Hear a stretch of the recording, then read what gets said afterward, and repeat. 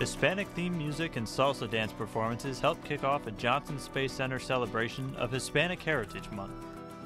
The event commemorated the histories, cultures, and contributions of Hispanic Americans. I am really proud of my heritage.